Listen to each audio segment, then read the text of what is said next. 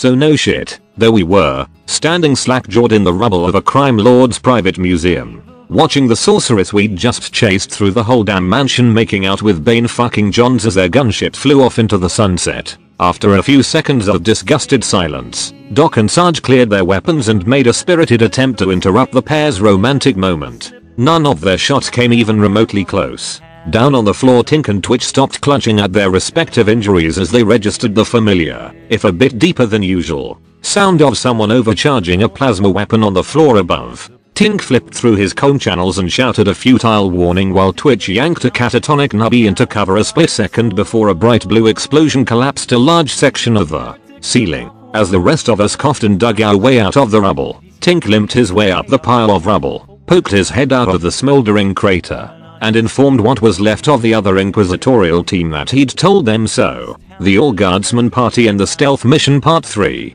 The return of Bane Johns. Fortunately for our mouthy techie, nobody upstairs was in any condition to beat the shit out of him. In fact, the only one of them that even seemed aware of our arrival was the fringe worlder, who waved at us with the bloody stump of his right arm and asked how Wiles' part of the mission was going. Sarge managed to convey an entire after-action report's worth of disgust and annoyance with a single grunt, which got a weak laugh from the man and a disapproving look from Doc as he tourniqueted the bleeding limb, while Doc began triaging what was left, with the other team deciding to start with their interrogator, whose power armor had somehow failed to stop a dozen auto pistol rounds. Sarge's attention was caught by a large figure in blackened, smoking sororitas power armor struggling out of a hole in the wall. The big sister stumbled over to the windows and tossed the half-slagged remains of a plasma cannon out of them, yanked her equally ruined helmet off and began screaming a string of decidedly unsisterly Vostrian curses at the distant gunship. Sarge blinked as he finally recognized the face and voices belonging to Ivana Krashev, former minion of the traitorous Lord General Omirov, and one of Bane John's numerous girlfriends before he'd been hauled off by the Inquisition. Sarge, no longer feeling capable of surprise, just let out disgusted sigh at the universe's perverse sense of humor, and asked the Valkyrian woman if she had any injuries that needed treatment. She stared at him for a second, and then dropped to her knees screaming and clutching at her head. The last two members of the other team that we could find weren't doing noticeably better than Ivana. Tink found what was left of their tech priest in a crater full of blood, lubricant, and assorted servitor bits, and after a bit of highly scientific stick poking declared the cogboy to be super duper dead. The tech priest in question took offense at this, loudly complaining that you take one nap in a pool of your own bodily fluids and people start declaring you all sorts of things. He informed Tink that unlike some people he could operate just fine without his appendages, and in apocalyptic, low power environments of as few as 1.1 volts too. Thank you very much. If someone would be so kind as to dig him out, top up his internal battery, and drag him to a servitor workshop he'd arrange for Tink to try being limbless torso and see how alive he looked. Tink was understandably a bit hesitant about helping the cogboy, but was informed that he's a bit of a dick wasn't a valid excuse for leaving an ally to bleed out. The ganger was in better shape physically, but mentally she definitely a bit out of it. She just kept staring out the window, seemingly unaware of our arrival, or the fact that she was sitting on the remains of what appeared to be one of our interrogator's murder dogs. Twitch, interpreting this shockiness as a sign of demonic possession as opposed to, shock, threw a vial of holy water at her, which at least brought her attention back to the general orbital vicinity, if not all the way down to Earth as it were. Despite Twitch's insistence that she wasn't as angry as she should have been, and was probably harboring a gene stealer parasite or something, the dampened ganger was allowed to keep her various weapons. We didn't have the spare bag space for them anyway and was tasked with getting the wounded fringe welder up and moving. Back across the room, Ivana finally transitioned from tortured screaming to a mix of hysterical giggling and tears. Not being emotionally equipped to deal with crying women in general, much less one a head taller and twice as burly as himself, Sarge decided this probably meant she was an injured and beat a rather cowardly retreat. He'd only got a few steps before the crying abruptly stopped, and a large power-armored hand grabbed him by the shoulder. A deep, scarily focused voice informed him that he was needed for a thing right now. Sarge made a small whimpering noise. To our not-so-fearless leader's relief, he was only dragged over to where Doc was failing to treat the other team's interrogator's numerous auto-pistol wounds, completely ignoring the medic and his work. Ivana saluted her half-dead interrogator and in a parade ground voice announced that Interrogator Sergeant was formally requesting to transfer to their team. The requestee's confused eye earned him a glare, a possibly broken shin, and a threatening yes, you are. Sarge wisely decided just to go with it and hope that it wouldn't all end in some sort of inquisitorial tribunal for gross misconduct. In a complete farce of inquisitorial procedure, with Ivana creatively interpreting the pained gurgles of her superior officer, Sarge was inducted into the retinue of Inquisitor what's-his-name. Then, since said Inquisitor had last been seen being sucked screaming into a hole in the warp after trying to use his Seeker powers on Bane, and his interrogator had apparently kicked the bucket mid-ceremony, Sludge was appointed acting Inquisitor, handed a shiny Ordo Hereticus rosette, and put in charge of the team. At least, that's what Ivana said was going on. The fringe worlder accused her of being crazier than a bag of something or other, but recommended we just play along and keep the rosette away from her until we'd gotten out of there. We quietly agreed with him. The other team having been collected literally in the tech priest's case, Doc raised the question of where our teammates were and why we'd gone an entire 5 minutes without Sisitot yelling at. Tink answered the latter by poking at his combat for a second before hastily deactivating it and informing everyone that a plasma interference or space fairies or something had fouled our comms, so they all needed to be restarted, and B, the Inquisitor really wanted to talk to Sarge. Given the fact that we were in the middle of both a crime lord's mansion and a large-scale assault by the planetary secret police, Sarge kept his report to the half-furious, half-frantic Sisitot brief, leaving out the hard-to-explain details about Ivana and Bane and such. The Inquisitor stuck to the basics as well, settling for just a few darkly sarcastic comments when he learned about the Inquisitor's death and the sorceress escape with the evil box thing. The mission being well and truly scrubbed, we were given the order to pull out. The original plan called for extracting via the parking garage, but we were quick to point out that, since the secret police had launched their attack from that way,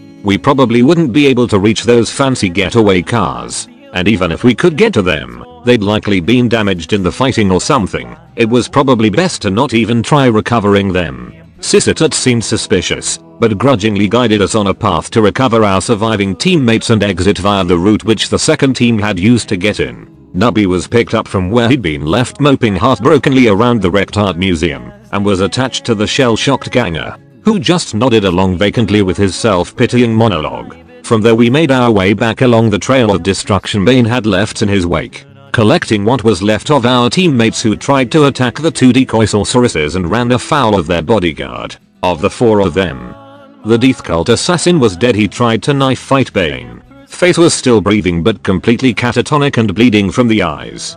Doc put it down as warp bullshit and said he'd probably be fine, or he'd turn into a demon host, one or the other. The cleric had been shot. Again. One more of our interrogator's cybernetic murder dogs was definitely dead, and another had last been seen sailing out a window. But the woman herself had made it through unscathed thanks her decision to chase the decoys instead of Bane. Thankfully, the cleric was still capable of walking, so only Face had to be carried, and the interrogator was actually being cooperative for a change. We'd expected yet another argument about who was in charge, or at least some incessant whining about her dead pets. But she just quietly fell into line at the back of the group and even followed Sarge's orders. We were incredibly grateful for this given the difficulty of sneaking our whole ragged little patrol past all the goons and secret police. Twitch declared it to be incredibly suspicious though, and Ivana constantly seemed to be watching the interrogator when we weren't on the move too. It took 3 hours and a whole lot of stairs to make it down to where the crime lord's little sub-spire connected to the hive, and then back up to a vehicle accessible area that wasn't crawling with planetary secret police. The only real moment of interest was a brief firefight with the bodyguards of some noble fleeing the giant Charlie Foxtrot above, at the end of which Ivana's half-slag power armor finally gave up the ghost. The sororitas armor was unceremoniously ditched in a closet. The torso-fied tech priest in Tink's backpack loudly complained that he'd just fixed the stuff after some asshole with a plasma gun shot up its power unit. He then directed said asshole in the looting of the good bits of the discarded armor, which might be useful in fixing some of the long list of obvious amateur mistakes someone had made on their plasma weapon. Tink asked if someone else could carry the tech priest, but was informed they made a cute couple. Also on the note of Ivana, the disarmed fringe worlder pulled some of us aside for a few words to explain her. In short, she was crazy, like actually certifiably. His boss had snagged her up for no other reason than to spite Oak for trying to recruit her on Hereticus time, which explained a lot. And she'd subsequently undergone some Seeker-assisted re-education, which explained even more. His point was that Ivana was sweeter than a something full of somethings, but even if we'd served with her before as he was expecting, it wouldn't be a good idea to bring up her past, or her fixation on inquisitorial authority, or whether or not she was actually a sister of battle, or certain varieties of mixed drinks. Best if we didn't talk to her at all really, especially given that the woman in question had twisted one of those bodyguards' head off like a bottle cap, and was alternating between glaring at our other female companions and eyeing Saj with a downright disquieting level of intensity. The scan van was waiting for us at our eventual exit along with the definitely not full of orcs truck, which was being driven by 2 heavily armed men we didn't recognize, but the fringe world vouched for. We decided these strange men, who'd almost certainly been tasked with killing our team in the event that we double-crossed their now dead inquisitor, were just the folks to take our large collection of wounded teammates with one specific exception off for medical treatment by their team's actual real doctor. Sisitut probably didn't agree with that judgment, but we were suffering some mysterious comb interference. Once the truck had pulled out, we directed our attention to the scan van, or more specifically, its driver. During the hike out, the question of what to do about a certain problematic tech priest had been raised, and the other priest had been tapped for some expert advice in dealing with his die-hard orthodox counterpart. This wasn't intentional, we just forgot he was in Tink's pack and could totally hear us. In any case, he cheerfully suggested turning our cogboy off and on again, with our lasguns. Admittedly the on again part would be tricky, but he thought it was still worth a shot. We decided we liked the torso priest. Doc entered the scan van via the rear door, triggering an attack of horrible nausea in the exhausted sicker occupying it. Seeing the man's discomfort, Doc graciously administered a dose of anti-nausea medication, which had the completely accidental side effect of knocking Snitch out cold. In the front of the van, Lex Mechanic Thomas DeTalk's attempts to localize the signal jamming his Vox connection to the Inquisitor were interrupted by someone knocking on the passenger door. He was still trying to explain to the dolt outside that the door was locked and would remain that way, when the window behind him exploded in a shower of safety glass and a pair of beefy arms seized him by the neck.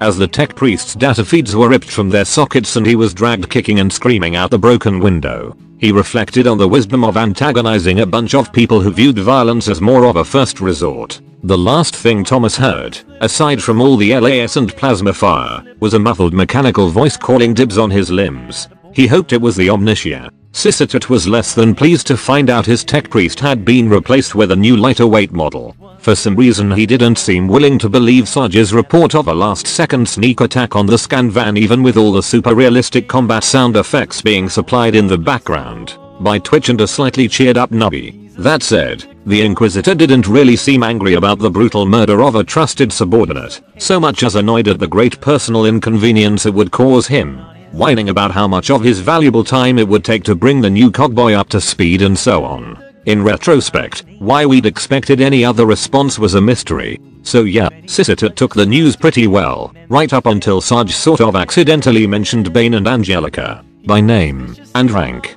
Doc and Twitch tackled Saj and took away his bed, but the enraged screaming had already started by that point, so we just went with plan B and Tink reactivated the jammer. Our new tech priest informed us that we were idiots delaying the inevitable. Doc reminded him that we were guardsmen. The beauty of plan B was that, between the limb attachment, a process which involved a lot of sarcasm and backseat surgery eyeing from the patient, and the inter-hive traffic delays caused by some big dust storm thing and all the Arbeit patrols, we got 12 hours of napping in before the inevitable shit show of the debriefing. This was a very good thing, because the revelation that not just one, but both of the conspiracy agents were our ex-bosses didn't go over well with the Inquisitor, or anyone else for that matter, especially the 2 new guys from the other team, who turned out to be real inquisitorial stormtroopers and were therefore already a bit ill-disposed towards us. It was only Sisitut's repeated assurances that we were too stupid to have actually planned everything that kept us from being branded traitors on the spot. Sludge thanked him for his support. That set the tone for the rest of the debrief, though admittedly it could have been worse. For instance, the tech priest might have still been alive. That thought alone was enough to keep our morale up through the whole thing. Also, Snitch was too wiped out to do much of his usual fact checking, so that was nice, and Face spent most of the meeting lying in a corner muttering "wiggle your big toe" to himself. The interrogator was doing a little better, see bitchy, but some sort of feud with Ivana drew most of her fire off us, so it was mostly just Sisitut, the cleric. and the two stormtroopers picking everything apart and finding varying degrees of fault with our every action. Despite a strong temptation to throw Nubby under the proverbial bus, we responded to the nitpicking with a mixture of apathy, antipathy, and in Twitch's case sociopathy. As far as we were concerned, the reappearance of our old bosses had changed the nature of our mission, and we no longer had time for these silly little games. Eventually Sysatet and his minions took the hint and moved on to more productive subjects. It was amusing to watch as they realized that the only people with actual intel on Bane and Angelica were the ones they'd spent the last 2 hours bad-mouthing. Not that it stopped them from constantly interrupting our report. To say that the stories of our past missions with the 2X interrogators was met with a little skepticism doesn't quite cover it. You're making this up. Bullshit. And if that actually happened, then I'm an orc in dress. Why is he looking at me like that? Sums it up a bit better. Things started to go downhill pretty quickly until, to our considerable surprise, Sysatet stepped in and told everyone else to shut up and actually listen to us. Unfortunately, any gratitude we felt for this intervention evaporated where we got to our patented DTU strategy, and the Inquisitor pointed out that this was probably why the secret police had been rounding up every untouchable on the planet. The real kicker was finding out that everyone, including Ivana who literally had brain damage, had been told except for us. We dearly missed the days when Sysatet attended meetings in person, because then we could have shot him like he deserved. Anyway, despite her supposed memory problems, Ivana also chimed in to claim Bane had some sort of subtle mind control powers, and that these had already been used on the ganger, which explained why she wasn't present. Ivana's teammates backed her up on this, but were a bit less supportive when she went on to accuse our interrogator of being compromised as well. Twitch was totally on board though, and excitedly began listing all the suspicious ways our nominal superior had been acting. He probably should have stuck to just the post-mission stuff though. The amazingly detailed log of her personal hygiene habits and what fiendish plots they might be hiding didn't really help his argument. To Sysatet's credit, he took Ivana's if not Twitch's accusation seriously enough to wake Snitch up and have the Sicker take a few pokes at his interrogator's brain despite some pretty strong protests on her part. Unfortunately, he had a bit less patience when Snitch declared her to be clean of outside influence and Ivana still persisted. The term crazy bitch was used a few times. Eventually, between her teammates and Sarge's own reassurances, Ivana was convinced to settle for a vague promise to keep an eye on our interrogator. Since things had pretty much stalled by this point, Sarge decided it was time to raise the question of just what in the Emperor's name we were going to do about Bane and Angelica. The Fringe Worlder earned our undying approval by immediately suggesting nuking them from orbit,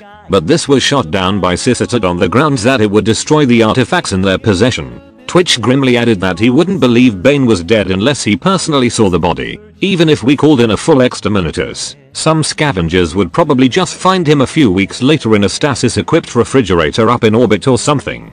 Doc hushed him, and Sarge took the floor to present Plan C. Plan C A and B being the aforementioned untouchable and nuke it from orbit consisted of separating our two ex-bosses through some vaguely defined trickery, dealing with Angelica using literally all of the explosives, and just throwing disposable bodies at Bane until he got tired from killing them. As plans went, it was admittedly a bit of a work in progress, but we felt it set a good general theme to start with. The Torso Priest raised the question of whether Bane was or wasn't a demon host and how that would affect tiring him out. Tink pointed out that A, with Bane, how could you tell? And B, either way his powers were warpy, and if you keep using warp powers for long enough you'll either explode or turn into a demon. It's just how magic works. Nobody argued either point, though Tink did get some pushback when he went on to suggest that we could accelerate the process by adding a few disposable Sickers to the mix. The argument was progressing nicely and was on the edge of turning into a real plan, when Sysatet broke in to inform everyone that we wouldn't be doing that, any of that.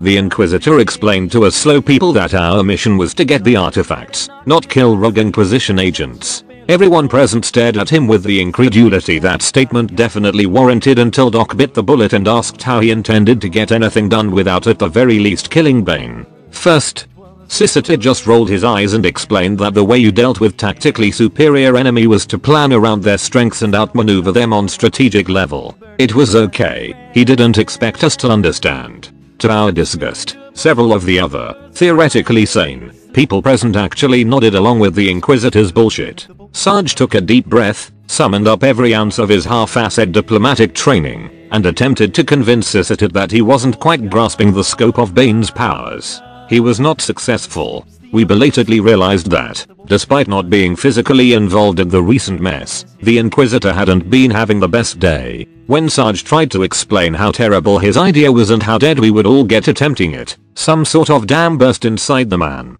It was, well, you couldn't call it impressive exactly, what with his stature and the fact that he was only a hologram, but it was definitely a bit surprising. Like being savaged by a fat little dog. A yappy one. It would have been hilarious if he wasn't our direct superior. Sisatit's little tantrum ended with him declaring us banned from all meetings and ordering us out to do some things. Very important things. Things at least 2 hives away from here. Tink smugly pointed out that it would be a tad tricky, given where we left our van parked. The Inquisitor almost grinned as he pulled up a hologram of a tiny 3-wheeled ground car and informed us that the tech priest had managed to order us a replacement before his unfortunate demise. Certain people around the table snickered. Snitch began to inform everyone what we thought of our new ride, but paused at a glare from Sarge, who very pointedly remained in his seat. After a few seconds of mutual glaring, Sisatit pulled up another hologram, this time of a familiar massive armored figure standing in front of a whole precinct of Arbites. Nubby swore and threw one of the several beer bottles he'd emptied over the course of the meeting through it. The Inquisitor ignored this and grimly informed the rest of us that, if we couldn't even follow the simplest orders, he knew a certain rising star in the Arbites who'd probably be willing to trade all sorts of support for information regarding van full of Guardsmen. We took the hint. It was as we were prying a very drunk Nubby off the floor we had no idea where he kept pulling the bottles from. Doc just gave up trying to confiscate them after the 9th one and decided it was probably for the better to let the heartbroken trooper drink his sorrows away. Anyway, it was as we were picking the little idiot up that it happened. Threat made, Sisatit had dropped us from his attention and begun outlining his plan for integrating what was left of the other team into ours. Under his interrogator, Ivana leapt to her feet, but instead of the explosion we were expecting, she merely announced that her team couldn't agree to any reassignment without authorization from their inquisitorial superior. This outburst mostly just earned her the same mix of confused and annoyed looks Twitch's remarks usually got, except from the fringe worlder, who sighed and pulled his hat down over his face, the torso priest, who was very suddenly at the far end of the room, and Sarge, who was too busy staring at Sisatit's hologram trying to see if it was possible to hate someone to death to notice until Doc kicked him in the shin. Sarge suffered a brief moment of panic as he registered the better part of 150 kilos of woman staring at him like starving dog eyes a poorly guarded bacon sandwich.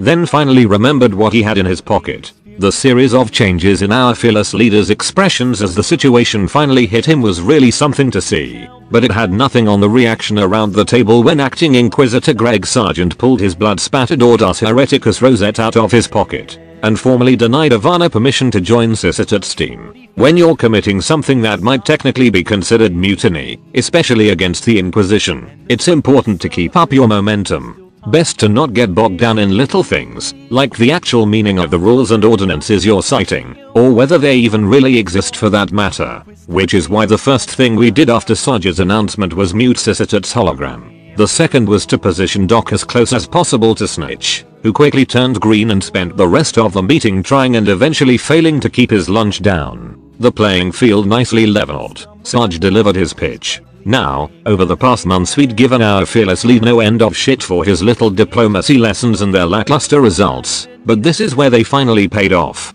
He might not have had quite the poise or menace of a real Inquisitor, and he probably shouldn't have referred to his predecessor as Inquisitor what's his name, but he still managed amazingly well all things considered. Sarge explained that we were going to go off and start our own team, Justice Guardsmen and Ivana, and we were going to go kill Bane and Angelica. Nobody from the other team was required or even asked to come with us. They had their own very important mission to complete after all, and it would no doubt be easier accomplished with their 2 primary opponents dead.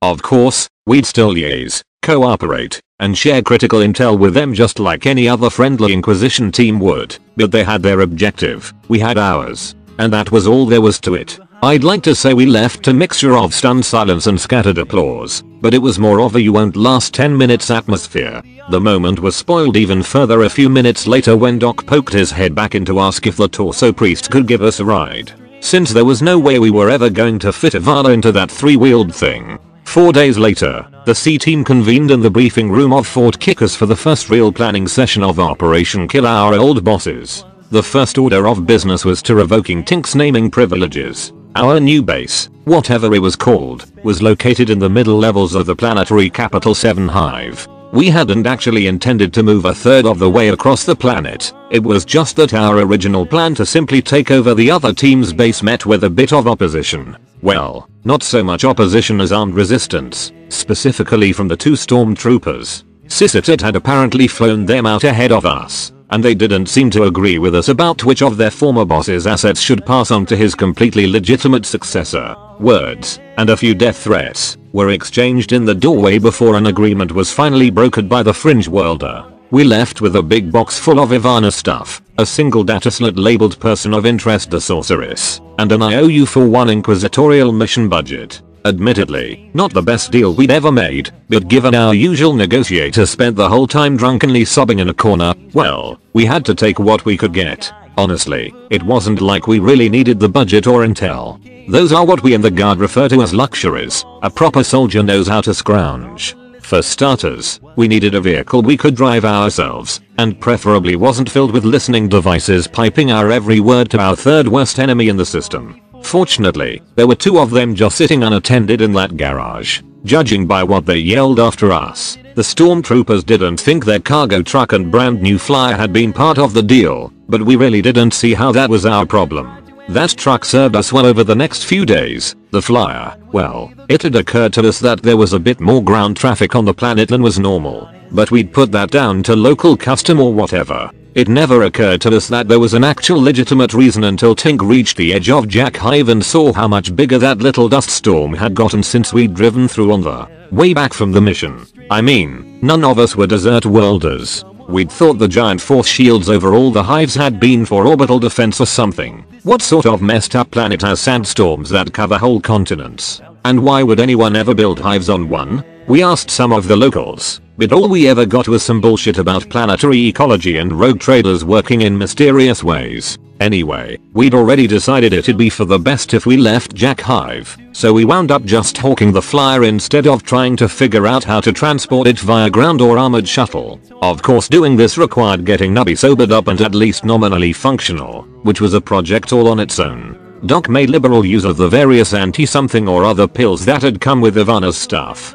They'd been handed over by a pudgy old woman who we assumed was the other team surgeon, and had come with a detailed administration guide. But Ivana insisted she really didn't need all or really any of them, so we had plenty to force down Nubby's throat until the desired result was achieved. Doc hadn't exactly approved of this treatment, not that any of that medical ethics and substance dependency stuff had actually stopped him from administering the pills. He just complained a lot while doing it. Sarge promised he'd figure out a better solution, possibly involving an actual licensed therapist, once we got to our new base. Getting to said new base went smoothly enough, all things considered. Our exit from Jack Hive was made slightly interesting by a large number of traffic cops and Arbite patrols suspiciously large in our opinion. Fortunately, the low Hive route Nubby's used flyer guy sent us on got us past most of them, and the one traffic cop that did stop us didn't seem to know what to do when he encountered Ivana in the driver's seat. We heard him muttering about transvestite truckers as he stalked back to his bike.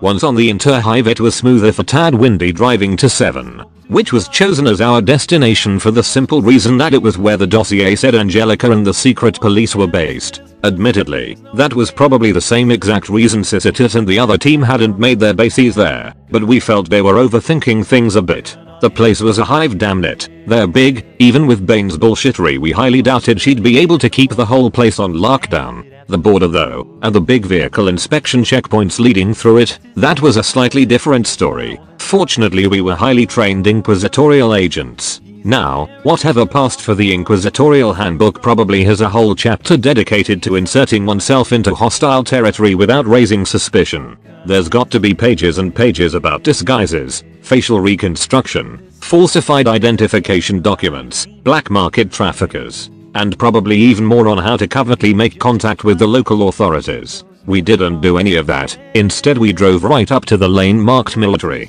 showed the inspector and duty officer a stack of perfectly legitimate if a bit dog-eared papers identifying us as guardsmen of the Generian 99th Medium Infantry, and asked to be billeted while the administratum sorted out what to do with us. Very sneaky.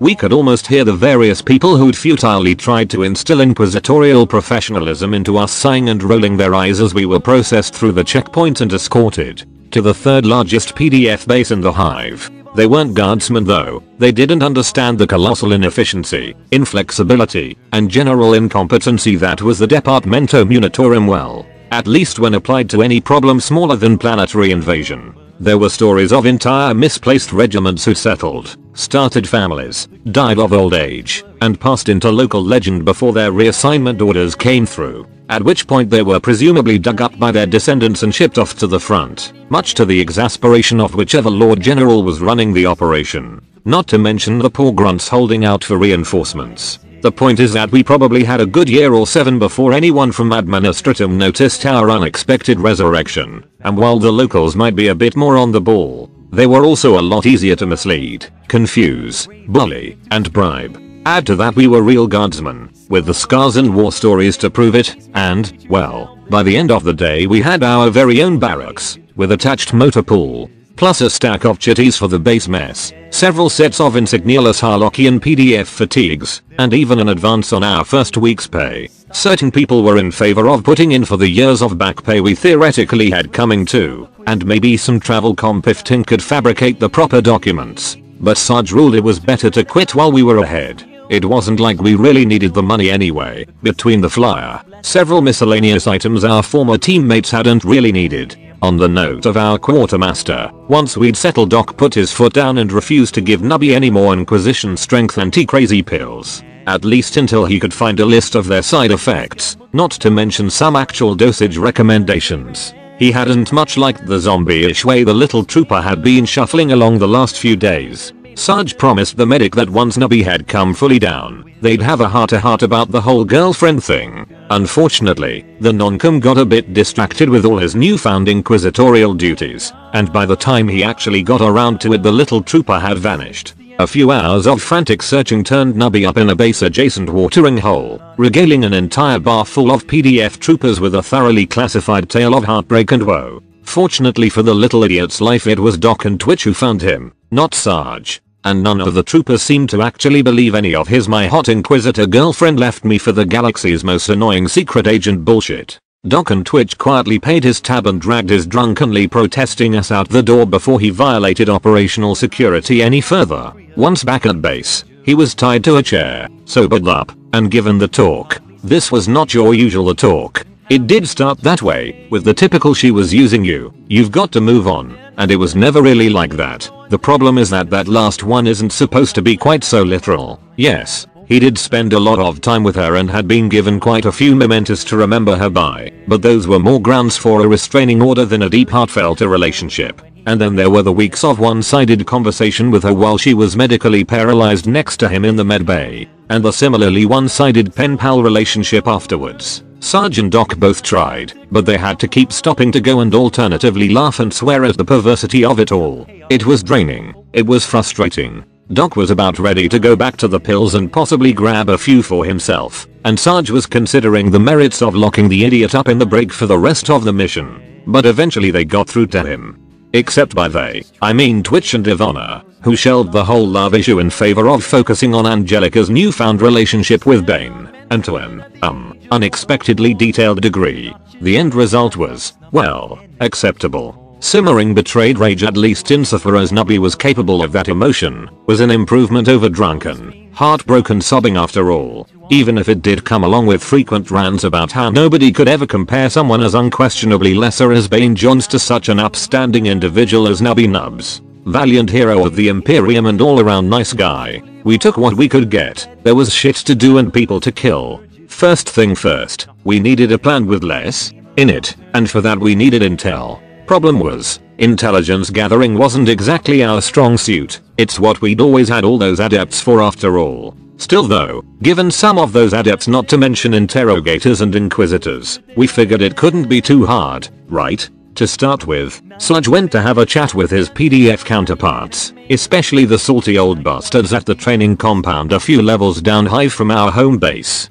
It's a little known fact outside the guard, but soldiers are quite possibly the biggest gossips you'll ever find. washerwomen, barmaids, and upper crust socialites have nothing on a squad of bored troopers on work detail or lounging around their barracks with nothing to do. Want to make a juicy secret public knowledge? Mention it within earshot of one of those expressionless, easily ignorable gate guards, and every trooper in regiment will know it by next chow call. It's a widely believed fact that the military grapevine can actually outpace the Astra Telepathica, if the story's good enough, that is. Nkos are no exception to this rule. In fact, they're the ones with the juiciest tidbits. It's just a matter of getting them talking. Sarge could do this, easily. The real challenge was getting them to shut up again once they got going. Now, it's been said that the military grapevine can actually outpace the Astra Telepathica, if the story's good enough, that is, which is where the problem lies for inquisitorial types. Secret heretic cabals, shadowy puppet masters, and secessionist plots don't qualify as interesting, at least not according your average grunt. If Sarge had gone in there trying to get info on Angelica and her conspiracy buddies, he'd have struck out well. Maybe not if one of them had seen her in person. But even then, it wouldn't be her nefarious plots or political maneuvering that they'd be talking about.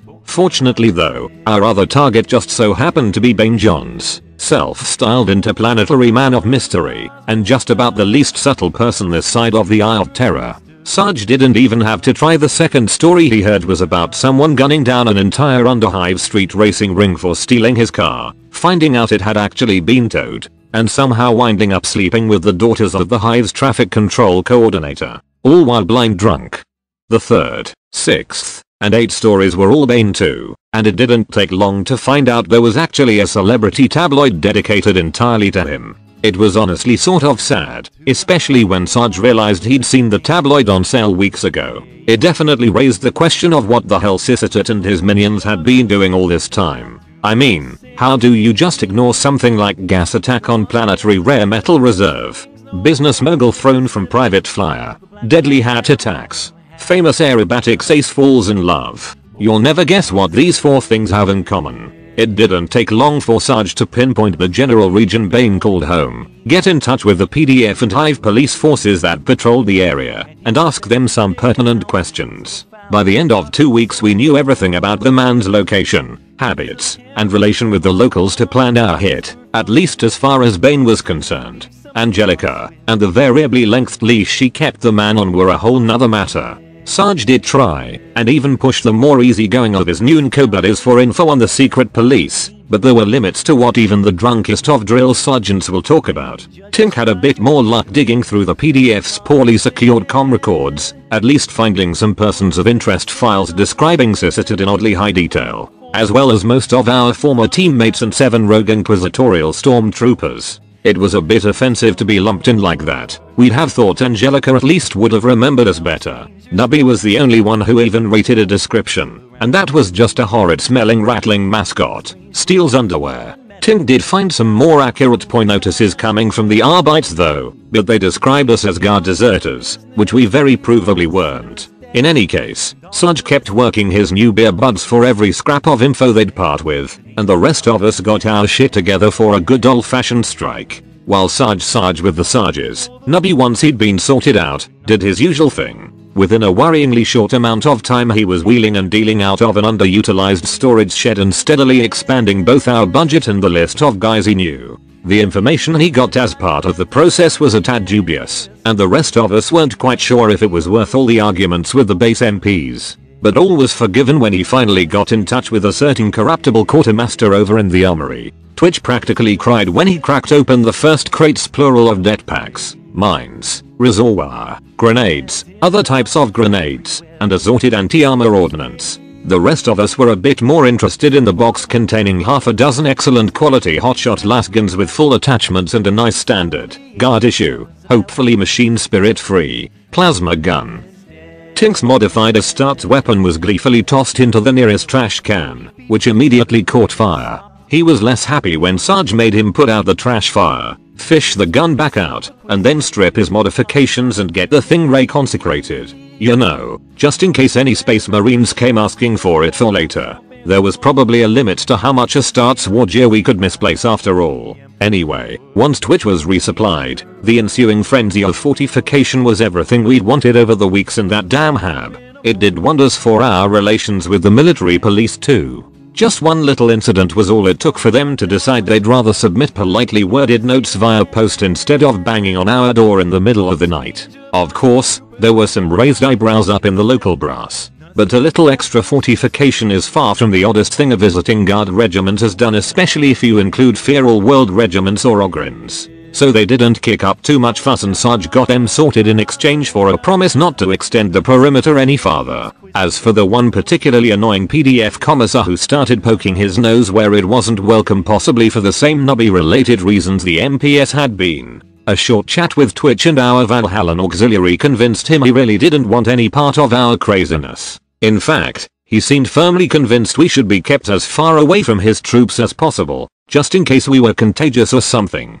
Aside from a bit of cogitator work for Sarge, Tink's primary job was gear prep, which included a little pet project he'd been planning for years now. See, despite not being nearly as paranoid as Twitch, our techie still embraced the old guard motto: have a plan to kill everyone you meet, preferably from as far away as possible. Ever since his first mission under Bane and its anticlimactically blood-free ending, he'd been idly chewing at the problem of how to deal with someone capable that level of bullshittery. Skipping over some of the more harebrained stuff, one of his more promising ideas was a way to counter all the misfires, jams, and plasma-related mishaps that plagued anyone firing a weapon in Bane's weird probability skewing danger zone. His solution had something to do with choosing, tuning, and using weapons in a way that provided maximum damage for minimum danger, or max-mining the danger per shot as he put it. Honestly, none of the rest of us really followed the fine details, or understood why Tink needed so much firing range time, or so many boxes of assorted weapons including the oldest, most used lasguns in the ranger's armory for some reason,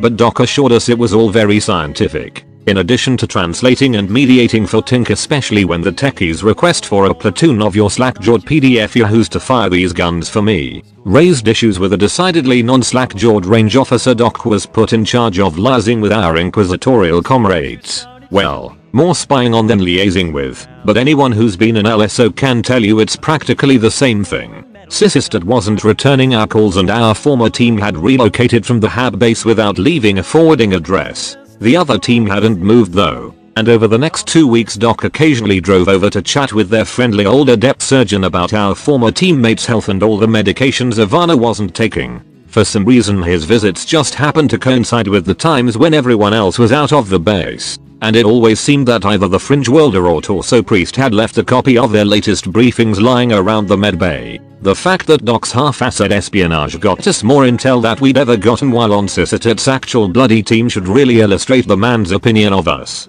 In any case, most of the stuff Doc got was about the stupid artifacts, which were decidedly not our problem, but there were some useful tidbits on the sorceress too. Between what he got and Sarge's stuff on Bane, we had more than enough to get started with, and before long the plan began to really take shape. The basic theory hadn't changed much since its initial inception, but since it was cooked up by a bunch of tired, short-up grunts in the back of a van on their way home from a catastrophically failed op, that probably wasn't something to brag about. In any case, the first step was splitting our targets up.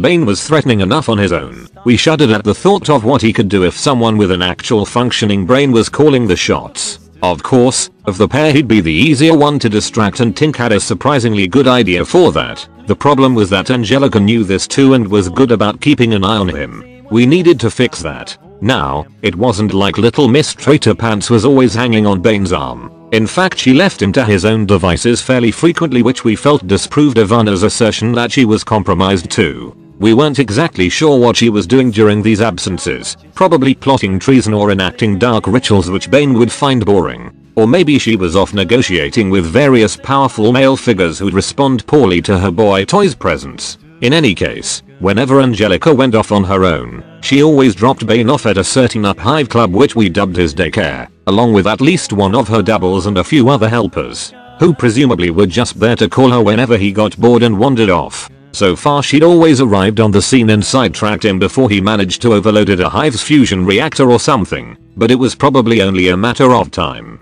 The point is that before we could neutralize Bane, we'd need to arrange for Angelica to be distracted too. The problem was that there were only a very limited number of things that would get her attention. 5 of them to be specific if Sysitad's little briefing on his stupid artifacts was to be believed. This might have been the point where we started to go just little off the rails. Well, At least according to our defense counsel. I mean, it wasn't like we set out intending to steal the artifact. It was just that, of the 5, Angelica and Bane already had 2 the crime lords and another they'd gotten earlier. Then there was the one we'd blown up on orders. And finally one Ivana said her team had retrieved, which meant Sysitit had it now. This just one left spooky artifact out in the wild, and we didn't much like our chances of getting to it before the people who were, you know, actually trained for that stuff. We did look into other options, such as Twitch's perfectly reasonable idea of mining all roots out of the upper hive and just waiting until Angelica found the last artifact herself. The problem was that even though the number of routes between hives was limited by the massive rock storm, it stops being sand or dust once it's bigger than a grape.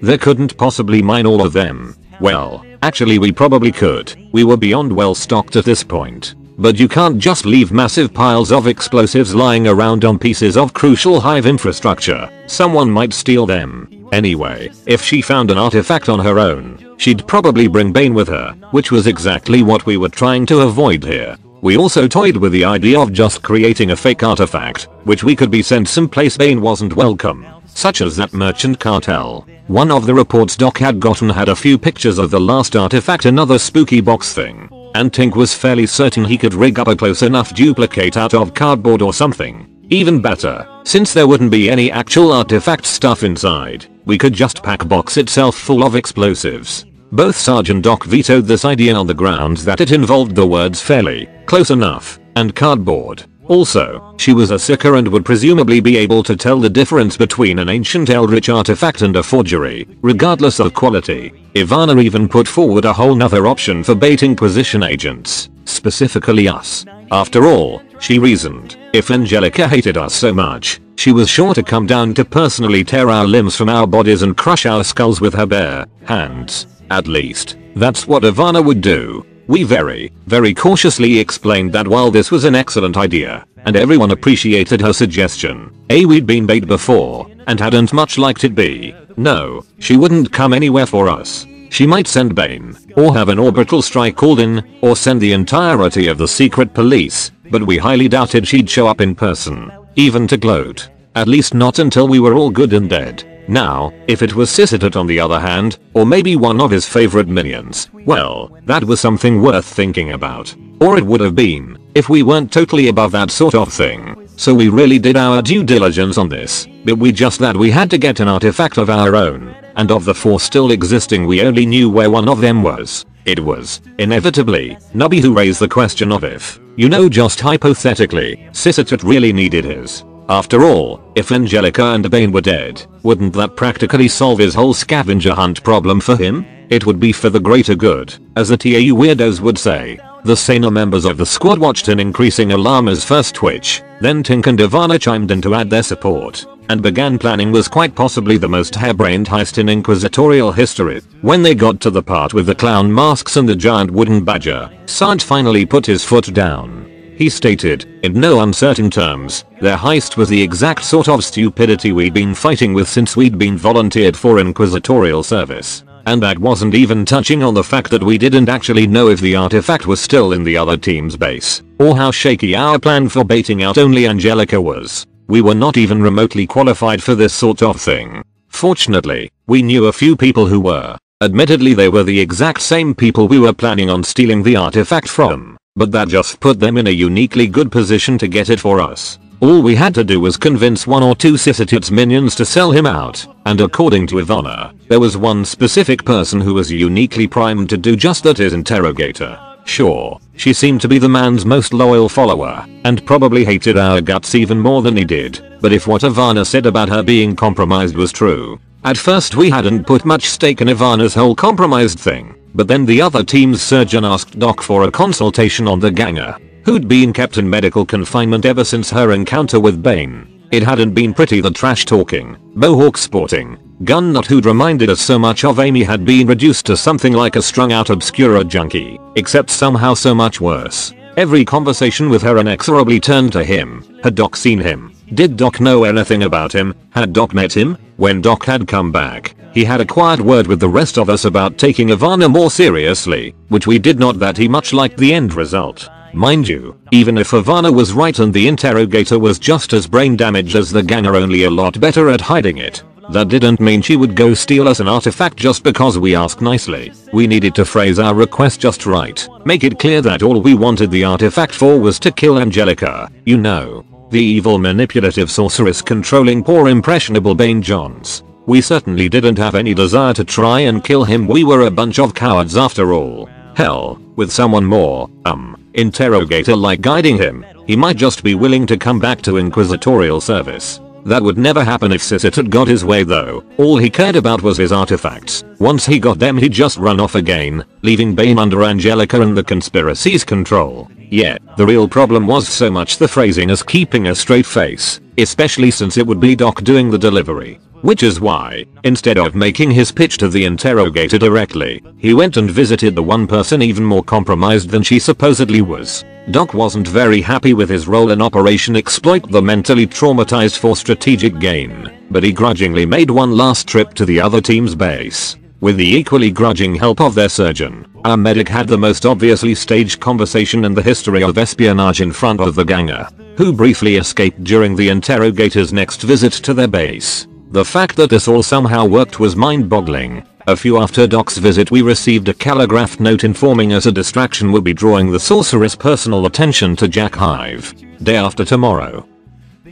2 days of frantic scrambling later, Sludge and Ivana were in position on a maintenance walkway overlooking Interchange 7-4, trying to look as bored and PDF-like as possible, and hoping their heavy weapons weren't visible from the lanes below. Across the way, Doc was leaned against an inappropriately camo-netted cannon, desperately trying to ignore Nubby's dissertation on the inherent deviousness of all women. Above both groups, perched on the network of pipes clinging to the underside of the Junction 16-lane northbound overpass, Twitch sat with his pile of detonators, watching the incoming traffic like an especially jumpy hawk, and periodically rechecking the distance markers he'd placed along the roadside. 30 kilometers away, some of them vertical, Tink double-checked his comb connection to the auxiliaries, watched his chrono tick down to 0, and stepped into 7 Hive's most famous club. He then sheepishly stepped back out, and proceeded around to the service entrance before the bouncer tore his head off. At T+15 minutes, Tink had changed into his disguise,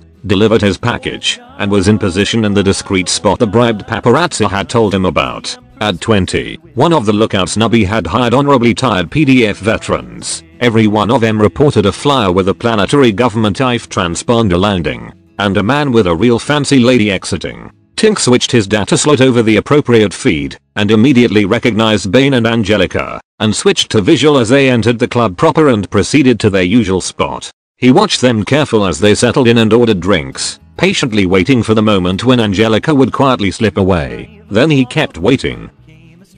Over an hour and 3 false alarms later, Sludge commed Tink to check what was taking so long. The techie in turn called his increasingly annoyed observers to check for the 9th time whether any vehicles with the appropriate fast lane tags had left the garages.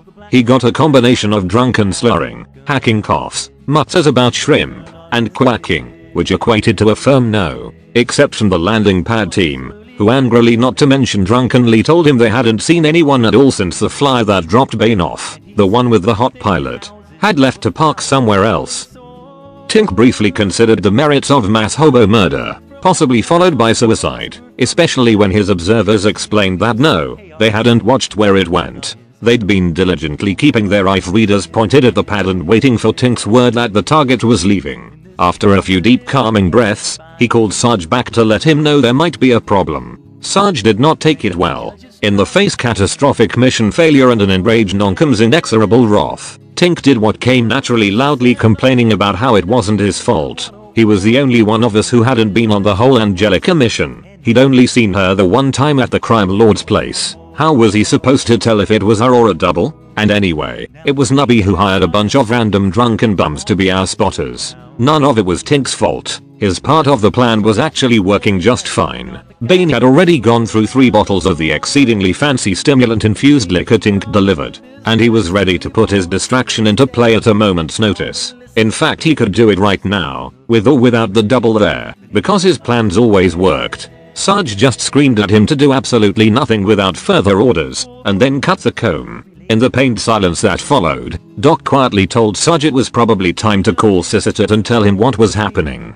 He could actually hear the noncom's teeth grinding from the far side of the interchange, but didn't get a response. Rather than argue, the medic just sighed, dialed his long-range comb to the surgeon's number himself, and asked her forward him up the line. He'd gotten as far as the torso priest, whose immediate response was to ask what we'd fucked up, before Sarge finally manned up and grudgingly took over the call. Now, Sarge had been embarrassed before. In fact, since joining the Inquisition he'd been the most embarrassed he'd ever been in his entire life on several occasions. It didn't seem possible. Surely there was some upper limit where you'd actually literally die of it, but somehow he kept managing to reach new heights. His conversation with Sysitit, admitting we'd lost the sorceress, who was probably halfway to Jack Hive to pick up an artifact, maybe just possibly from the cartel's subspire, was one of those moments. He did at least manage to remember the old diplomacy adept's advice about admitting things, but it was a bit of a moot point, since the Inquisitor's first words were "it was you." Actually, skipping over the abuse, mockery, and general angry Inquisitor noises, Sysitit took it surprisingly well. He eventually confirmed Angelica's arrival in Jack Hive via the governmental vac train and her acquisition of the artifact, and agreed to track her for us. He even grudgingly admitted that we'd chosen the best spot for our ambush, which was vaguely worrying given we'd never told him that. He instructed us to hold position and refrain from contacting him again. He'd let us know when Angelica was on her way back, and would provide tracking information once she was in our hive. But in the meantime he had far more important things to do. Sarge accepted this as gracefully as he could manage. Despite Sysitit's assurance he'd warn us in time, the wait was absolutely nerve-wracking. Tink had the worst of it, sitting across from an increasingly drunk Bane and the Angelica look-alike. He was on the verge of activating the distraction himself, whatever Sarge said, when the 30-minute warning finally came through. The techie breathed a sigh of relief as he finally got the word go, redonned his white coat and cheap wig, and did one last check to make sure he had the right address for the Arbite's precinct fortress. Bane Johns, interplanetary man of mystery, lovable rogue, and all-around badass, had been having an okay night all things considered. Sure, Inquisitor girlfriend had ditched on their date, and the arm candy was being especially fussy tonight, but the new drink they were serving was absolutely amazing. He was definitely getting bored though, and the chick was starting to really harsh his groove. Maybe it was time for a nice walk. He always found something interesting to do when he went for a walk. Inquisitor girlfriend would nag him afterwards, but she never stayed mad. She understood a man as awesome as him had needs. Bane was about to ditch when what's-her-name got all bothered about something and left on her own. He didn't worry about it. Chicks did that sometimes when he was bored of them. He was on his way to the windows. Doors were so passé when a little old guy with a briefcase in one hand and a huge bottle of that new drink in the other walked up to him. He thought the guy looked a bit familiar, but he stopped worrying when the geezer pressed the bottle into his hand and opened up the case. Bane eyes lit up as he took in the impressive array of gadgets, beautiful pair of autoguns, and reconnaissance photos featuring a sinister looking building and a nicely filled out young woman. The planetary governor's hot daughter has been kidnapped by ninjas. Are you a bad enough dude to save the planetary governor's hot daughter? Sarge grinned with relief as his PDF issue scanner picked up the first confused chatter on Arbite's bands. He reminded Tink to return as soon as he was sure Bane didn't need any more combat prodding, and turned his full attention to the ambush. According to Sysitit, now that Angelica had her prize, she was traveling in a 6-vehicle semi-armored secret police convoy. Not that the armor would do much good against the little crates of high explosives that had been crammed under the interchange. Admittedly there was going to be a bit of collateral damage, but this was inquisitorial business. The civvy body count would be positively minuscule compared to, say, an exterminatus. The noncom was doing a final weapons check with Ivana, not that they'd really be needed once the explosives had done their bit, when he received the final awaited from Sysitit. What Sarge, and the rest of us, were expecting was a last-minute update on which of the reserved lanes under us Angelica would be taking. What we got was a slightly breathless warning from the Inquisitor that the convoy had started turning towards Underhive, possibly to take the artifact to some secret warehouse instead of the secret police HQ, Bane's nightclub, or even the Arbite precinct, like we'd planned for. She'd still be passing through the interchange, just on a completely different, and far lower, section than the one we'd set our ambush on. Sarge didn't even stop to swear. There wasn't time and he didn't know any words vile enough for the current snafu anyway. He just grabbed as many crack launchers as he could carry and started sprinting along the walkway. Ivana shrugged and jogged after him, carrying their heavy bolter one-handed and humming to herself. On the far side of the interchange from Sudge and Ivana, Doc hastily plotted a slightly longer route down to the new ambush point and dragged Nubby away from the Luscanon before the trooper could voice any complaints about how much it had cost. Twitch watched them go from his perch above the interchange, spent a few seconds debating whether it'd be worth setting off his charges anyway just in case some stray debris knocked out the lower section, and regretfully ditched his neatly arranged rows of detonators. As the demolitions trooper attached his rappel gear, he warned the rest of us that he was going to be a little late to the party. Doc suggested he meet up with Tink, who was racing back towards us on a PDF messenger bike, simultaneously trying to dodge slower traffic, direct Bane to the Arbeit Marshal's office,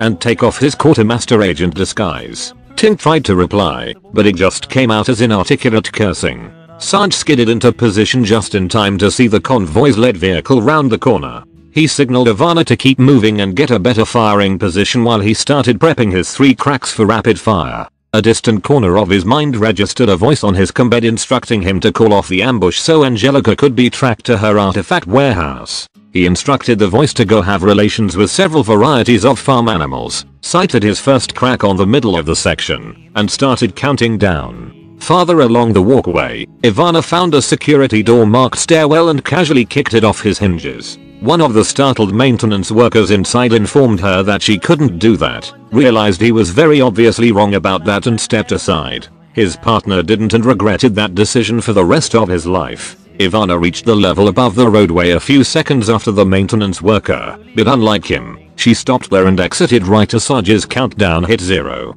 The first crack missile was right on target. It punched through the armored glass of the lead car's windshield like wet paper, reducing the vehicle and its occupants to flaming wreckage before they even registered the attack. The second car, driving slightly farther back and left in the other reserved governmental lane, spun out as it tried to evade and cartwheeled a good 50 meters before it came to a stop. None of its occupants got out before Sarge's second crack hit its exposed undercarriage. The rest of the cars in the convoy, including the more heavily armored limo in its center, reacted professionally enough, but they were in a remarkably shit tactical situation. There were obvious advantages to taking the governmental fast lanes, with their secured entry points and the chest-high barrier separating them from the common rabble clogging the rest of the highway. But the disadvantage was being pretty much trapped in a 2-lane killbox. The only smart move available was to try and bust through the wreck of the first cars and keep moving. But 3 more cracks Sarge's last one, and 2 from where Doc and Nubby had just come out on the wall above them, were enough to completely block the way, with a massive pileup of other governmental vehicles already blocking way behind. The secret police took the only option left to them, and started getting out to return fire. From her slightly elevated position and across the highway from the convoy, Ivana opened up on the disembarking secret police with her heavy bolter, greatly increasing the panic level in the 8 lanes between them. Above her, Sudge cursed himself for not bringing any more cracks or his nade launcher, and started trailing LAS fire with the well-covered men below. He didn't land many hits, but between him and Ivana they had the entire convoy nice and distracted for Doc and Nubby's follow-up attack. After a short debate over targets, Doc and Nubby decided it'd be best to stick to the objective, and 2 crack missiles slammed directly into the roof of the still unopened limo in the middle of the convoy. Admittedly it was a bit overkill given they were firing anti-tank ordnance, but the 2 guardsmen felt it was best to play things safe. You can imagine how surprised and disappointed they were when the smoke cleared to reveal a burned, battered, but still intact limo, now glowing with a faint pinkish purple light. Lacking any better ideas, Doc and Nubby started tossing grenades as fast as they could grab them, hoping for a lucky hit with a crack nade or something, but only managed a few glancing hits before return fire from the secret police fire forced them back into cover. It was at this point that the fight began to stall. As well as our opener had gone, we'd blown all our whole cards. There were still at least 10 secret police agents still standing and their armored cars made damn good cover, even from grenades. We had them pinned, but time was on their side and they knew it. We only had so long before reinforcements started pouring in and we'd be in all sorts of shit. Nubby suggested a run back for more cracks, and Doc wanted to wait for Twitch and Tink, but Sarge vetoed and gave the order to advance. It really said something about the situation that nobody objected. As Sarge dropped down and began pushing through 8 lanes of semi-stalled traffic, and Nubby and Doc left their nice safe drainage pipe to take turns sprinting down the exterior stairs below them. Tink finally reached the interchange. The techie cut off his call to Bane with a final hammed up death gurgle and directions to avenge him and tried to figure out just where the hell in the giant concrete rat's nest the fight was. Tink's attempts to get directions from his distracted teammates were interrupted by someone dialing his combat directly and screaming "Stop this truck" in his ear. Tink looked around in confusion, eliciting more yelling, before he finally spotted a tanker wallowing through traffic next to him with a small figure jumping up and down on top of it. Tink took in the size of the tank, the bright red flammable markings on its side, and the jetpacks in Twitch's hands. The techie then briefly tried to remember how many crates of explosives they'd packed in the bridge he was currently riding on, before giving up and weaving through traffic towards the tanker with a shout of "Oh shit Twitch, you're gonna get us all killed." The surviving agents of Task Force Spectre, handpicked by the Inquisitor herself to act as her last line of defense, let out a ragged cheer as the mystery attackers suddenly began pulling back. Their cheers were cut short by a massive crunching sound above them, and they looked up nearly 8 levels to the overpass above them and the truck cab hanging over its edge. All 9 agents watched, too stunned to even notice a chunk of debris that flattening their commander, as the truck teetered on the lip for a second, before finally tipping and dropping directly towards them. The limo's occupant, unsure what was happening, peeked out the door for a second, before slamming it shut and pouring every ounce of her newfound powers into her shield. The tanker was about 10 meters off the ground when the jetpacks on its side detonated it in a massive, oddly wet sounding swoop. The explosion was big, just not as big as we'd expected, which was honestly a good thing given how close to it some of us were. Instead of the massive fireball and concussive shock we'd expected, what we got a flaming spray like the world's largest incendiary grenade, covering the entire highway in burning fuel. The smell was, well, familiar. Up on the overpass, Tink turned to the man next to him, who was looking over the edge with the rapt expression of someone who'd always wanted to that. He read, then reread the words "No shit services for all your septic needs" on the man's coveralls, then looked at Twitch, who shrugged and muttered about it being the best he could find. Tink shook his head. Both guardsmen hooked their drop harnesses to the railing and rappelled down into the quite literal flaming shit show below. The septic worker saluted them. Sarge was the first to arrive at the smoking epicenter of the explosion, but the rest of us weren't far behind. As we arrived we heard a faint melodious voice cursing and screaming somewhere inside the flames and smoke, then a blast of lightning knocked Sarge off his feet. The singed noncom spared a second to thank the Emperor for carapace armor, and rolled into cover while the rest of us sprayed fire into the smoke. Somewhere inside Angelica screamed something eldritch sounding and demonic figures started rising out of the muck. At least we thought they were demonic. It was hard to say, because we just kept shooting, taking them out before they could finish forming. I mean, we'd seen this trick what? 50 times now? 100? Angelica and her bullshit might have been intimidating back in the early days, but after spending a few months with the demon trope, well, as we mowed down the whatevers there was not shit demons, whatever Tink said.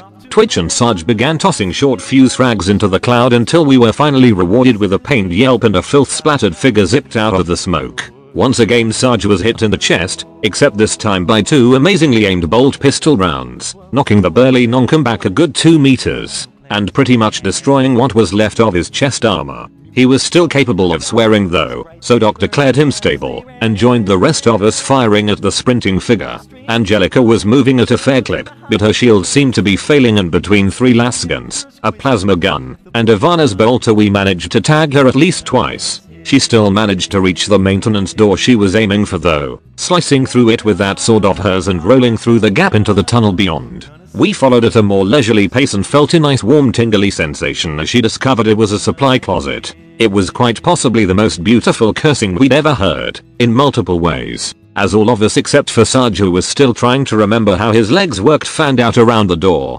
Angelica stopped cursing. In an impressively haughty voice given the circumstances, she announced that she had the Liber Demonico with her, and we'd never be able to kill her without destroying it. She informed us it was a stalemate, and instructed us to go get our Inquisitor so she could make a deal with IM.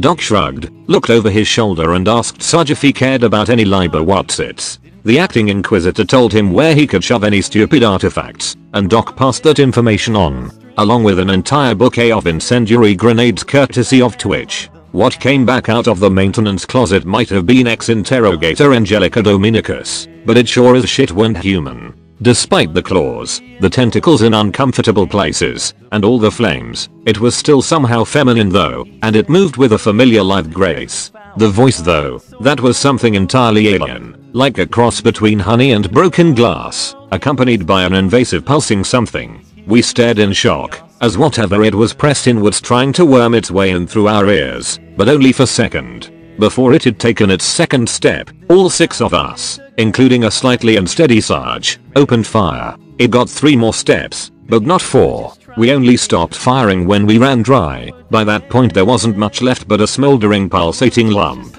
While the rest of us reloaded, Nubby, in violation of 17 varieties of common sense, took a few steps forward to inspect the pile. He stopped short as a familiar pained voice called his name and asked him to save her. The trooper looked down into the somehow intact face and eyes of ex-interrogator Angelica, who smiled at him and called him her knight in shining armor.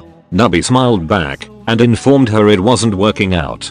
Twitch offered her another incendiary bouquet as consolation. As much as we'd have loved to sit and watch our ex-boss remain smolder in the hive light, there wasn't time. The ambush had only taken a short while, only about a dozen or 2 rounds as us professionals call them, but the secret police had to have reinforcements on the way, and they probably wouldn't call things off just because their boss was dead. Even more worryingly, the combat Inc had given Bane was completely dead, and we could overhear chatter about something leaving the Arbeits HQ at high speed. It was time to get moving and, if possible, avoid dealing with any freakishly powerful secret agent types until we'd at least had time to patch ourselves up. Sarge, with a bit of support from Ivana, led the way back towards their side of the interchange, where the faithful cargo truck had been stored. As we moved, the non-com put in a courtesy call to Sisitat to let him know Angelica was dead, but didn't get through. So he had Doc leave it with the surgeon instead. No mention was made of any spooky Liber things though. We were just entering the stairwell when a high-pitched whining sound drew our attention up towards the top of the interchange.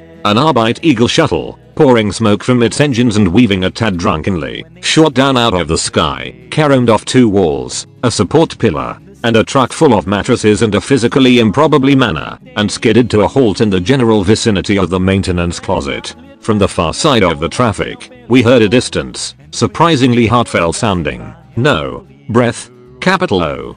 As the pitch rose and got angrier, Sludge instructed the rest of us to move faster. So no shit, there we were, standing just across the street from a grief-stricken psychically superpowered self-proclaimed secret agent. A man who'd killed at least 2 inquisitors, single-handedly blown up an entire warp ship, tackled an orc freebooter with nothing more than a pocket knife, and had just spent the last hour shooting up the planet's Arbite HQ for fun. A man who may or may not have been a demon host, and was shacked up with quite possibly the most dangerous woman we'd ever met, until she'd been killed by us. Very, very thoroughly. We decided it was time to start running. The plan was still to kill Bane, of course, it was just that we didn't particularly feel like doing it right now. We felt like we deserved a few hours off to grab a bite, get some light medical treatment, and maybe catch a quick nap. The universe felt otherwise. As we piled our way into the stairwell, Bane's dramatic moment was cut short by the arrival of a squad of Arbite float bikes, 2 of which spontaneously collided mid-air,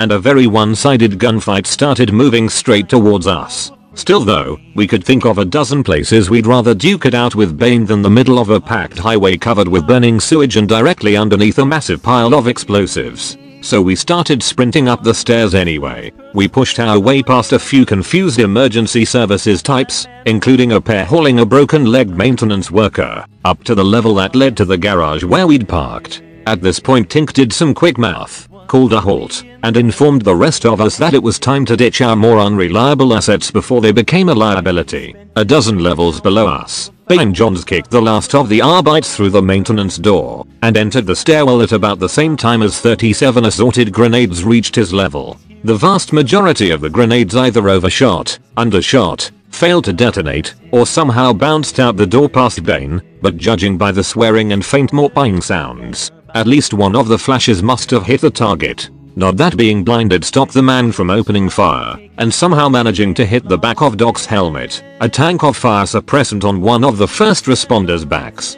and the crippled maintenance guy, twice. Twitch hastily moved his explosives-filled pack around to his front side, and led the retreat down the foam-filled hallway until Nubby passed him. Nubby found the exit into the parking garage blocked by even more emergency service guys and a fire truck. Time being of the essence, rather than ask nicely, the little trooper bellowed at them to make a hole, kicked 2 in the shins, and left the rest to Ivana and Sarge, who scattered the stragglers like bowling pins.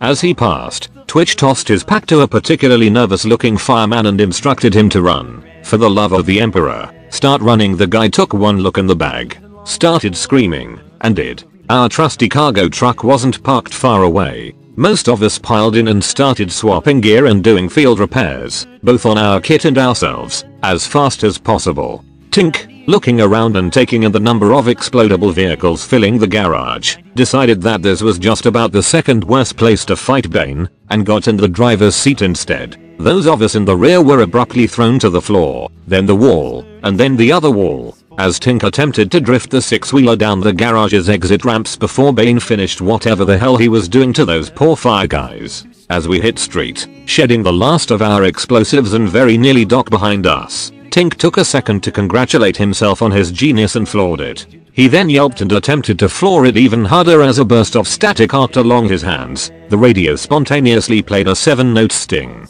and the frickin' fire truck burst through the parking garage's walls 4 levels above us. Bane, hanging out the door and driving one-handed, grinned madly at us as he opened fire. Fortunately his aim was a bit off. Instead of pancaking us, the fire truck came down in the opposite lane, smashing directly into an oncoming truck and setting both off in a disproportionately large, purple-tinged fireball. His bullets were a bit wide of the Mark II, or at least that's what we thought until 2 of our tires exploded. Tink swore and tried to maintain control, but only managed to hold for a few seconds before Bane, having somehow been propelled over us by the blast, took out both our front tires as well. There were a confusing and bumpy few seconds for those of us in the back as the techie narrowly managed to avoid sending us over a looming drop all the way to Underhive, somehow skewed us between a pair of oncoming buses, and finally plowed our sturdy vehicle through the side of one of the buildings lining the road. Having unanimously decided it was time to get off Mr. Tink's wild ride, we disembarked and found ourselves in some sort of warehouse. Twitch hastily inspected the markings on the nearest crates for any warning stickers, didn't notice anything more sinister than Munitorum Grey Taco Substitute, and declared the warehouse as non-hazardous as we get. Sarge gave the order to take up defensive positions. 2 minutes of tense waiting later, Tink made a get on with a gesture at Sarge, who just glared back. Ivana sighed, rolled her eyes, and announced that not even Bane Johns could stop us now. The skylight above her exploded inwards. As Bane landed, we noticed the bastard wasn't quite looking his usual unruffled self. Back when we first came up with the whole distraction plan, there had been a bit of debate over who to sick Bane on. We wound up deciding that, given how much trouble a certain member of theirs had given us, the Arbite owed us a favor, and man did the boys in black deliver. While the bastard was still upright and looked suavely self-confident as ever, he'd collected a dozen minor scrapes and bruises, and from the look of things some probably deceased hero of an Arbite had popped him square in the eye with a shock maul. Even more importantly though, the man was breathing heavily, and as he dropped down into the warehouse without a rope or grav chute, a distinctly warpy breeze had come with him. Just this once. We took that as a good sign. Upon landing right in front of Sludge and Ivana, Bane launched into this whole spiel about how he didn't know who we were, or what we wanted, but he had a very particular set of skills, and so on. We all just stood there, listening to him monologue like a bunch of idiots, until Twitch abruptly snapped out of it and opened fire. The rest of us immediately shook whatever it was off and followed suit, pouring 5 lasguns and 1 bolter's worth of fire after the man has dodged backwards behind a row of crates. None of the shots hit, of course, but we hadn't really expected them to, at least not yet. That killing part would come later. For now it was all about keeping up the pressure, which is why Sergeant Ivana pushed forwards after him, while the rest of us moved around the flanks to cut him off. The theory was simple: wear the bastard out. If this stupid danger zone of his really worked by skewing probability or stealing our numbers, as Twitch put it, then we were betting it took a lot more psychic juice to flip a 90-10 than a 50-50. Our goal was to put as much fire on him, as accurately as possible, and do it without leaving any handy options for his bullshit powers to work on. That last bit was where Tink's little secret weapon project came in. At the end of his extensive testing, Tink had handed each of us what had to be the oldest, wellest used lasguns any of us had ever seen. They were completely unmodified, none of them matched, and we had no idea what pattern any of them were. We strongly suspected that they were all older than the hive we were standing on, maybe even pre-heresy. But it was hard to be sure since the serial numbers had been worn away ages ago except for Sarge's, which still faintly read RGE of Mars, SN 000, 000, 000, 000, 007. Still, despite all appearances, Tink assured us they were the most reliable weapons on the planet, with only a single minor misfire between them in over 2 weeks of relentless test firing. Twitch had immediately claimed the one that had misfired, asserting that the rest of ours were just ticking time bombs, while Ivana had firmly refused to part with her customized Godwindy's bolter, claiming she'd had it for longer than she remembered. Tink wisely decided not to press her. Of course, these new weapons didn't pack the same punch as our hotshots of the shiny new plasma gun Tink had fired all of 8 times before unceremoniously tossing out the truck's window. But the point was when you pulled the trigger, a laser always came out. Combine that with a lack of ricochets for Bane to pull his bullshit with, and it was all we could really ask for. Well, not really, but it was certainly all we were gonna get. Rather than let Sludge and Ivana bum rush him, Bane came around Doc and Nubby's side of the crates in a dive. The man was firing both his fancy little auto pistols, not the specially inaccurate ones Tink had given him on full auto, and somehow managed to simultaneously knock out a control line on one of Nubby's augmetic legs and hit Doc in both the shoulder and helmet, all before even hitting the ground. The pair's return fire missed wildly as Nubby's leg spazzed out and sent him plowing into the medic. Tink and Twitch, firing down the row, did considerably better though, forcing Bane into another acrobatic dive. This time enhanced by blasts of howling wind which sent Doc and Nubby the rest of the way to the ground as he launched over them. Rounding the corner, Sludge and Ivana both took potshots at the magical flying interrogator, and then sprinted after him as he passed behind a stack of boxes. Sludge was still sprinting when he reached Bane's row, which turned out to be a mistake. The noncom threw himself into a dive, but misjudged his aim and plowed straight into a large shelving unit, catching 4 auto pistol bullets and a small but surprisingly heavy crate to the groin in the bargain. Behind him, Ivana rounded the corner a bit more carefully and stitched a line of bolt rounds after Bane as he ran up the same shelving stack. As admittedly cool as this maneuver was, it also took the man up into Tink and Twitch's line of fire, and the universe went slightly runny around the edges as the pair lined up their shots. For a brief second the warehouse was replaced by a screaming something, with Bane hovering in the middle of it cackling. Then Tink's weapon misfired. Twitch's didn't, and Bane dropped back down off the shelves with a girly little yelp as a last bolt grazed his thigh. Bane didn't hit the ground, not because he'd started flying again, but because Ivana caught him by the front of the tux and pinned him upside down against the wall. The big woman grinned ear to ear as she shoved her bolter into his chest and pulled the trigger, only to pause and stare down in confusion as nothing happened. Even half blinded with pain, Sludge could see what was coming next, and tried to shout a warning as, apparently forgetting years of guard training, she pulled the trigger again. The blast has first one bolt round,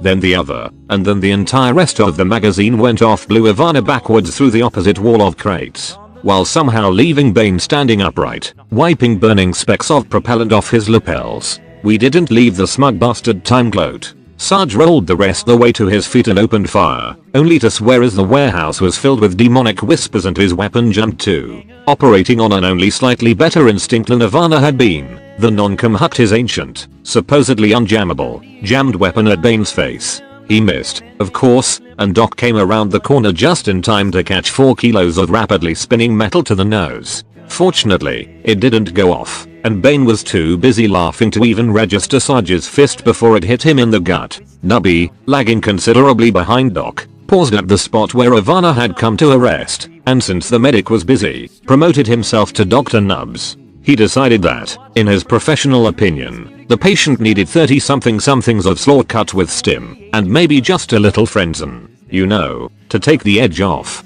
Twitch and Tink entered the row to find Sarge in the middle of what might be described as a kung fu battle. One that Sarge, despite being stronger, faster, and undoubtedly meaner, was definitely losing. Tink, confident in his ability to fire into melee, announced it was time to even the odds, and shot Sarge in the arm. Twitch suggested he not try that again and started moving closer. Sarge, who was starting to really feel the broken ribs and blood loss, and was getting really tired of the little voice that kept promising him untold power in exchange for a small price, decided that enough was enough. As the bastard wound up for another of his stupidly effective chop things, the nonkum rushed into the blow and pulled his combat knife. He was very surprised when halfway through his attack everything went wobbly and suddenly the knife wasn't in his hand anymore. Sarge paused, perplexed, and tried to figure out where it had gone. It wasn't in his right hand, where it was supposed to be, and his left hand appeared to be missing entirely, which seemed vaguely worrying.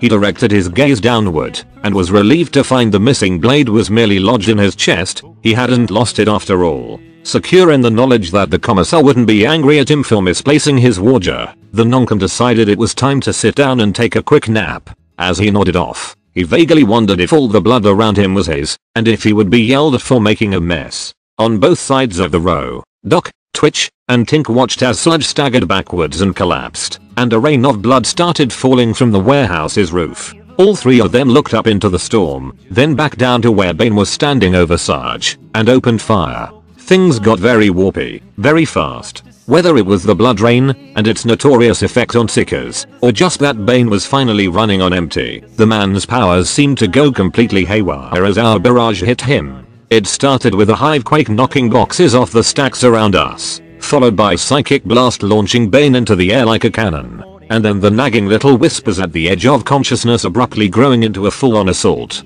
Tink dropped the ground, clutching at his head, but Doc and Twitch kept firing as Bane floated back down and bolts of warp energy started to arc around him, narrowly missing Sarge's prone form. Inside all the lightning, we could faintly hear Bane somehow simultaneously screaming, laughing, and arguing with someone about how things work. Around him, tears in reality started forming, with indistinct hands and tentacles clawing at their edges. Twitch cursed his lack of explosives, tossed a vial of holy water at Bane who didn't appear to notice, and yelled at the rest of us to keep shooting. Not that we needed telling. All of us, including a now upright Tink and Nubby, poured as much fire as we could into the increasingly eldritch figure, and despite the age and piddliness of our weapons, it had a noticeable effect. Chunks of the man started burning off, whether from us or his own powers we couldn't say, but whatever he was turning into didn't seem to be able to regenerate, yet. As we kept firing and hoping for the best, there was a shout from behind. Doc Ivana ran up gripping Sarge's lascan. None of were quite sure what she was trying to do as she began advancing while hip firing. She was already in effective range, but whatever it was it sure as shit backfired. As she reached the ragged skeletal figure that was all that was left of Bane, the man's schizophrenic shouting was replaced by something, and a blast of bluish energy launched the woman across the room to land in a sizzling heap.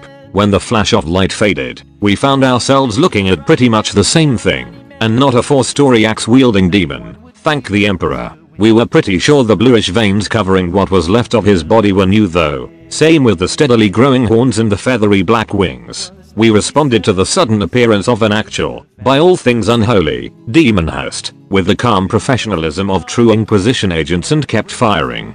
Because honestly, what the hell else were we supposed to do? Run? From that?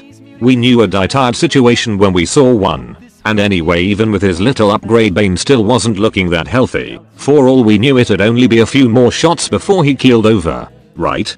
Well, actually the thing's next move certainly seemed in line with our assessment. Instead of descending on us in a storm of demonic fury, it waved a hand in the air and the warp rifts around us suddenly solidified. A creature that looked like a horrible amalgamation of 20 different creatures clawed out of the one nearest Tink and Twitch, while Bane himself started floating upwards to the largest rift in the warehouse. Twitch and Tink immediately shifted their fire and began falling back, while Nubby and Doc dutifully kept on Bane. Right until the arrival of a second interdimensional horror from a portal on their side of the row. The hard decision of where to focus our fire, and whether to desperately try and kill Bane before we were clawed to death by his minions was a tricky one, especially without Sarge there to make it. Fortunately, before we dithered ourselves to death, the problem was simplified for us. Ivana, stained head to toe in blood, whether hers or the warpy stuff we couldn't tell, came screaming out from back of the warehouse and hit the slowly rising figure with a flying tackle, yanking Bane down away from the growing portal. As we shifted our fire down to focus on our respective ravenous tentacular things, the blood-covered woman above us wrapped her legs around Bane's waist, grabbed one of his freshly grown wings, and just tore it off. This got the thing's attention, to say the least. It responded by howling and clawing at her face and sides with set steadily growing talons. She just ignored this and grabbed the other wing. The sound as it came off was memorable. Even the creatures paused to turn and watch as the pair, trailing a rain of feathers and variously colored blood, sank away from the portal and Bane's demonic screeching reached a new frenzied pitch. Ivana, now missing nearly as many chunks as Bane, shifted her grip to his skull, and with a triumphant scream of blood for the blood god popped the whole thing, newly formed horns and all, like an overripe melon. There was a brief pause, in which we could faintly hear an echoing as planned, and then the warehouse once again exploded in blue light. When it faded, Bane and his creatures weren't there anymore. Neither was Ivana. As Doc sprinted over to start treatment on Sarge, Twitch turned to Tink and Nubby and asked if they'd just seen that. The techie thought for a second, and then firmly stated that he definitely hadn't seen any Inquisitorial agents declare their loyalty to Khorne before subsequently vanishing into the warp without a trace, and suggested they never speak of such silliness again. Nubby nodded as well, and discreetly kicked some empty chem ampules under a nearby shelving unit. Further discussion on the subject was interrupted by a booming voice instructing all occupants to drop their weapons, lie on the floor, and surrender by order of the Adeptus Arbites and the Emperor's Most Holy Inquisition. We weren't exactly surprised to see the traffic Arbite walk through the door. It just sort of fit the way the day was going. And we took some joy in the fact that some unknown individual had shot him a few dozen times. The 200 or so men and assorted vehicles he had with him, which had apparently been waiting just outside the warehouse for a good portion of our battle, were just icing on the cake. The real surprise was the man who walked in alongside the Arbite. Of all the things we'd expected, Inquisitor Sysitot personally hauling his chubby butt down to the battlefield to rescue our sorry asses certainly wasn't one of them. And, as it turned out, we were right not to expect it. Instead of telling his new Arbite buddies that we were all friends here, and asking them to help patch us up and secure the site, Sisitot's first order was to get us all in cuffs. Even Sarge, though he at least assigned a pair of Arbite medics to continue Doc's work, that the Emperor for that at least. The man was practically giggling as he explained that no, we certainly weren't members of his team, and suggested that the Arbites should run Sarge's rosettes, both of them, against their databases. His response when the one turned up as completely invalid and the other identified us rogue Inquisition agent, interrogator Greg Sargent, and associates, well, smug doesn't even begin to cover it. The last thing we heard as we were walked out to the waiting APC, or stretchered in Sarge's case, was the damn bastard snickering to himself as he advised the Arbites to ship us directly back to the Inquisitorial Sector headquarters, where, as he put it, they were sure to give us a fair and speedy trial. Well, he was half right. Oh my god, that Inquisitor, like, seriously, oh fuck, what a dick. Genuinely, like, what a fucking dickhead. Although I suppose it wasn't really that shocking, like, you know, the way Sarge took command and all that. You knew, you know, I just had this feeling that, you know, he was going to come back and get them with something, and especially with them, like, you know, thinly veiled threats about the Arbite or Judge Dredd. Oh my god. But no, as always, I hope you guys have enjoyed. If you haven't already somehow, even though you're on part 19, you haven't clicked that notification bell just to stay up to speed, Jesus Christ, I don't know.